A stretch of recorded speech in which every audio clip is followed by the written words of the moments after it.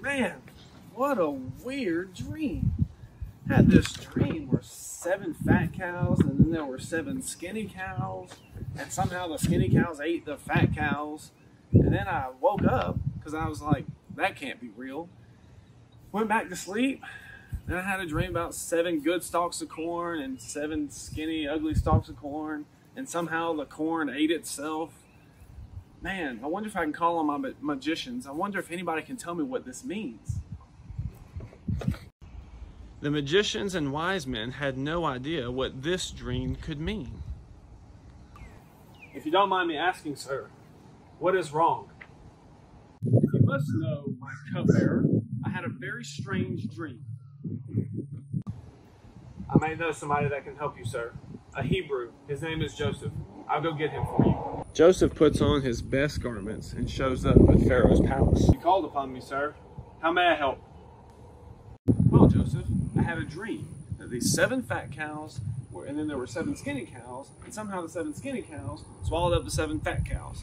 Woke up, then went back to sleep, had a dream that these 7 stalks of corn, nice and pretty, and then there were 7 ugly stalks of corn, not so pretty. Somehow corn ate itself, the bad corn ate the good corn. Joseph, what does it mean? Well, sir, what God is telling you is that there are going to be 7 years where you will have plenty. There will be food abundant. And then there will be 7 years where there's no food to be found. Well, Joseph, what should we do about this? What you're going to have to do is store up food while you have plenty, so that you will have food available for later. Great, Joseph. I'm going to make you in charge of making all that happen.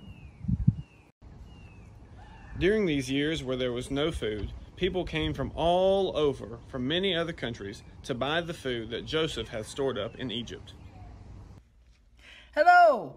So we see Joseph has been given great responsibility in taking care of the food stored up in Egypt. God raised Joseph to a position to feed people during the famine, to save them from death. God raised Jesus, who is the bread of life, from the dead to save us from eternal hell.